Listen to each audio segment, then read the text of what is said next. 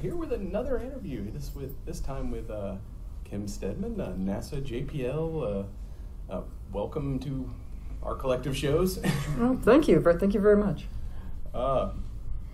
First question. Okay. First, if there's a space mission, you seem to have had your fingerprints in it to some degree. How did that work? Was that just luck, and you got to touch so many different missions? Well, I guess it is luck, because JPL hired me, and the first mission I was working on actually got canceled. And then I went to Cassini, and I was there for about 15 years, and then I went to, at some point, went to the Mars Exploration Rovers, and worked on Spirit and Opportunity, but mostly Opportunity, and then to Curiosity and Perseverance. So, what's some of your education background? I got my bachelor's and master's in aerospace engineering at Georgia Tech. So, your official job title, systems engineer. What, to people who don't know, what is that? Well, the systems engineer is, I like to call it the captain of the starship. We have to know what everyone's job is to enough of an extent that if this subsystem has a problem, then I know that it affects this subsystem, and that instrument. And so as a systems engineer, you work the problems that go across oh my gosh, what is it called? They go across the different, the different organizations that are in the spacecraft.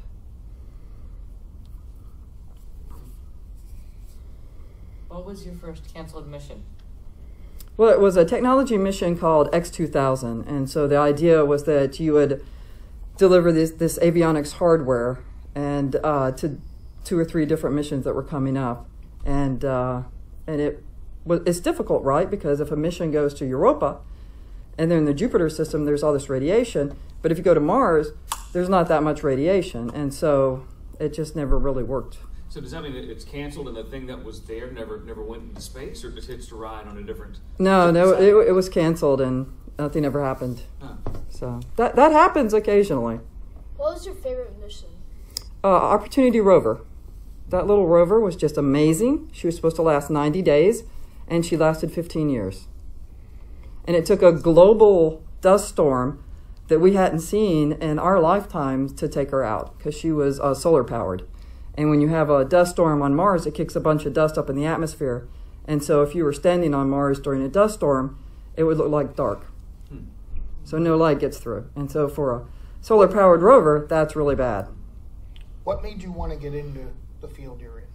Oh my gosh, Star Trek. I grew up watching reruns of the original series of Star Trek. And then in 1977, I went to see Star Wars. I'm like, I have to do this. That's Star Trek has been a common answer, like all the scientists that we've Yep. What's your favorite thing that was sci-fi when you were a child that is now sci-reality? Well, I always wanted to beam down, but we don't get to do that. But then when you get to the next generation and they have the pads and everything, and then now we have the iPads and the phone, because at first there were flip phones that looked just like the communicators, and so having the phone that can give me all the information is like the best thing ever. Yeah, it's like science inspires art, which in turn, like the art inspires science. Yeah, forward-thinking people write these science fiction shows, and a lot of what they envision comes to pass. The SHERLOCK instruments in your bio, that threw me for a loop, and I didn't understand it. Well, that's okay, because I probably don't understand it either. What is it basically in theory? Well, it's a Raman spectrometer, and so what it does, I was the operations lead for the SHERLOCK instrument, and so my job on the SHERLOCK instrument was to make sure that once we got to Mars, we could actually command the instrument, and we had the procedures and processes in place to do uplink and downlink. But it fires a laser, and it's a donut laser, so if you have a lot of dust and you fire the laser, then you can see that it's in a circle. And so the laser hits the ground, and then it reflects. Yes, and then it reflects back up, and then the spectrometer can tell you sort of what that rock's made out of. And the reason that we took the Raman spectrometer was because we're looking for past signs of life, and that's a really good instrument to do that. So it kicks up dust by a laser? Well, it doesn't really kick up the dust. It fires the laser at the rock, and then it reflects back. Okay. And so we like the rock to be clear of dust. Otherwise, you're just going to be finding out what the dust is made of. And what we want to know is what the rock is made out of. And how far down could you look when you turned on that instrument? Well, the instrument gets really, really close to the surface. So before we use SHERLOCK or Pixel, which are both on the arm of the rover, we do an abrade patch usually, which is a little, it makes a 11 millimeter deep circle. So we've cut into the rock so we don't get the, but it's about this big around, and so that we get the interior of the rock, not just the exterior that's been in the weather for probably millions of years. So. And that's how, and I don't know much else about how it works, so, because I'm an engineer. Rovers, finding a way of life on Mars. Okay, can you repeat that? Are the rovers, finding a sign of life on Mars? Well, that's what we're looking for. So the Curiosity rover, the Mars Exploration Rovers were kind of like follow the water, figure out the history of water on Mars.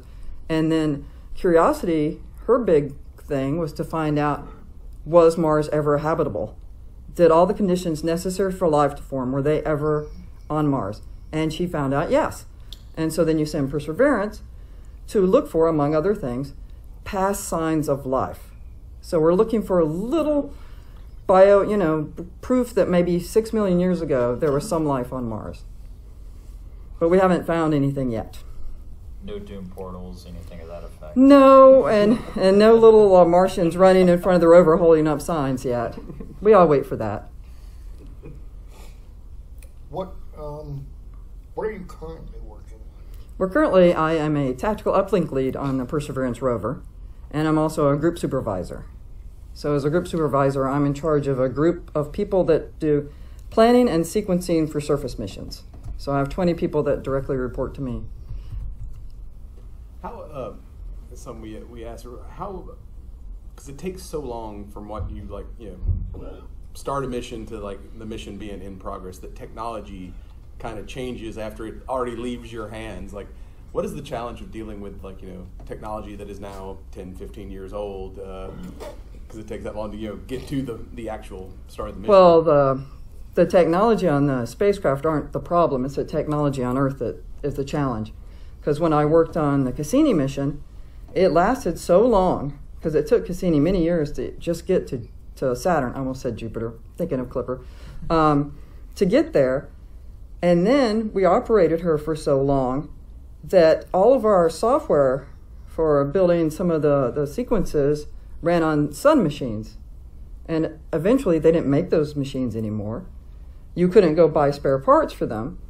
So what the people, the ground people that kept our machines running had to do was go to eBay and buy used Sun machines, and then take them apart and use them for spare parts.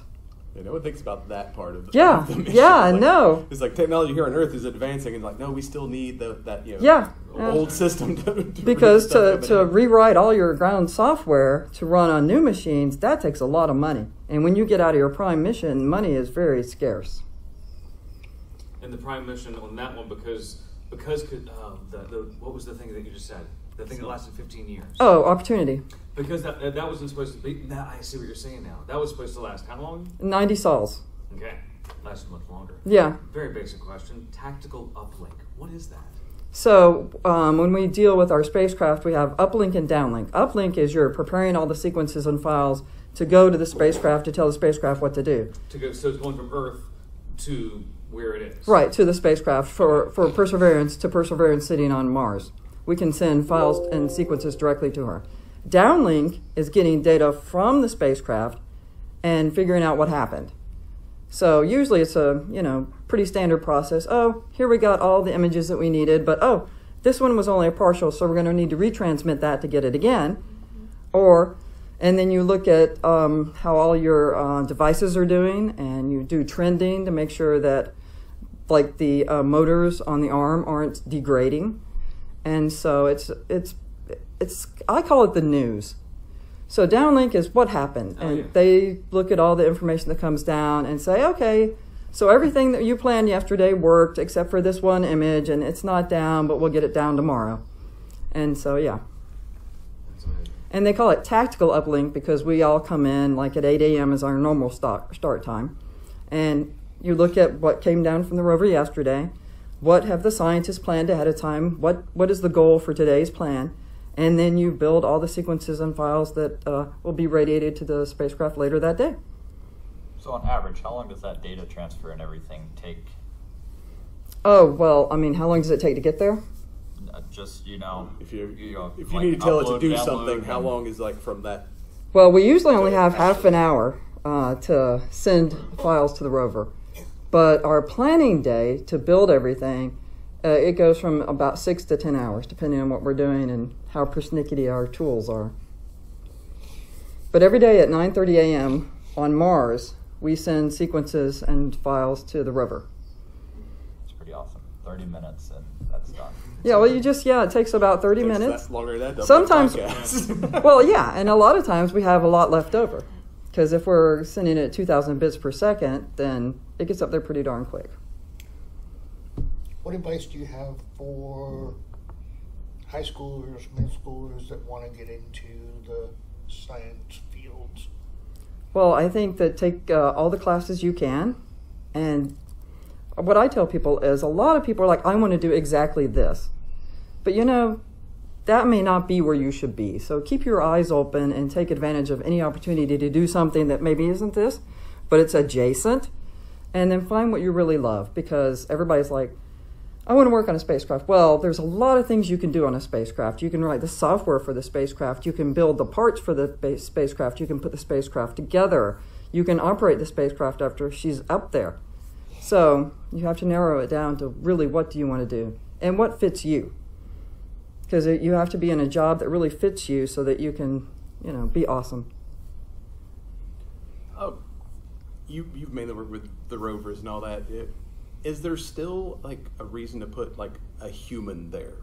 I mean, are we getting all the signs we can from our robot friends, or is I think the Apollo missions, that's one thing that they did show us, is that when you have a human there, then they can do magic. Because once they trained the Apollo astronauts to think like a geologist, they made some really fantastic discoveries. And our rover, we can make her smarter, and we can tell her, we're looking for this kind of rock that kind of looks like this, and we want to shoot the supercam with it. And, after a drive, she can select the target and shoot supercam. But it's very limited, and a human can just make those decisions, with their knowledge. They can make the decisions better than the rover can. But it's a lot easier to get the rover there. And the rover, she can a lot longer. She can stay a lot longer, and right now we don't have a way to safely get humans from here to there. Because you're exposed to a lot of radiation and all this kind of stuff that is not good for our human bodies just in the trip to get there. Do you think that'll really happen, where people will ever be on Mars? Oh, I think so.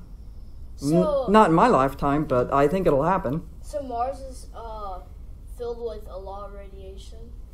Well, it doesn't have an atmosphere or a magnetic field like we do. And so once you're on the surface there, you just don't have much protection. So you would have to have something to protect you, like you'd have to take a building, or you would have to go underground or do something like that to protect yourself. Is NASA thinking of building a shelter there on Mars? If they find a way to... Well, not at this moment. Right now, as far as I know, there's no human spaceflight planned to Mars. They're trying to get there. To Mars? Yeah, they're trying to get to where they can send humans to Mars, but I think the next journey for NASA with human spaceflight is to the moon. They're going back to the moon. Can a planet like Mars naturally create an atmosphere? No. No, its atmosphere was stripped away a long time ago. Okay, remember, engineer, not scientist, but I know it doesn't have one now. It has a very, very thin atmosphere. So, Mars, how long would a human last on Mars if there's no protection? You're not going to last very long. You're not even going to get there. You're not gonna get there, dude. So, You said we're probably going back to the moon. What's new that we need to learn there that we've not kind of previously? yeah, now you're talking It's almost- something that I don't really have a lot of knowledge of, because the Jet Propulsion Laboratory is the leader in robotic exploration. And so I haven't worked on Artemis or any of those plans. So I would have to Google that to see exactly what their plans are. What's kind of next for your department? Like, what's the thing on the horizon you're looking forward to, like, getting into? Well, I mean, at JPL we have a couple things going on. I think you guys might have talked to Trina Ray, but we have Europa Clipper coming up, and that's going to be really exciting. That launches within the next year. And we're hoping for more sample return to happen. And because Perseverance is collecting samples for hopefully an eventual return to Earth, because our laboratories that are here are so much better than what we can put on a rover and send it to Mars. And so that's what we're hoping for. That's the first time we've gotten something physically back. It would be the first time that we got something physically back from a planet. Yes, and it's exciting. Get goosebumps thinking about it. I'm hoping it will. Yeah, I'm hoping it will happen because Perseverance is taking the samples, and we're storing the samples inside the rover. We did take 10 samples and drop them on Mars to create a sample depot. So in case something happens to Perseverance and she can't deliver the samples to a sample return lander, then at least they can go and get the samples that we've dropped on Mars. Wow. What's the thing that people need to know about the NASA Museum, the Rocket Center in Huntsville? Oh my God. Because we spent some time there this past summer. You went to space camp there. What's the thing that tourists need to know about this facility that they might otherwise skip? Well, okay, I work in California. I thought they were in Huntsville. No, it's in Pasadena, California. Okay. And so yeah, I'm not sure. I haven't been to Huntsville since I was in graduate school. But I love going down to Kennedy Space Center, which is an amazing place, and they have a space shuttle on view there. And also in California, we have one of the space shuttles. And it was amazing how they got that there. But they're also building. They have the only external tank and 2 solid rocket boosters. Of course, there's no propellant in them. And so the way that California Science Center is going to display their shuttle is like it's ready for launch, like it's on the pad. It's going to be straight up. And they've broken ground on building that building. But I think their plan is to build part of the building and then put the shuttle in there and then build the rest of it around it. Yeah. I could be wrong about that, but I know it's going to be stored standing up, which is going to be amazing. I think we're about at our time limit. Where can people follow what y'all do? Keep up with everything JPL and Mars? Oh yeah, you can go to jpl.nasa.gov, and all of our missions are there. Perseverance has her own website, and the images that come down from the rover, they almost immediately go on the Raw Images website. So you can see things literally minutes after the scientists themselves see them. It's really awesome.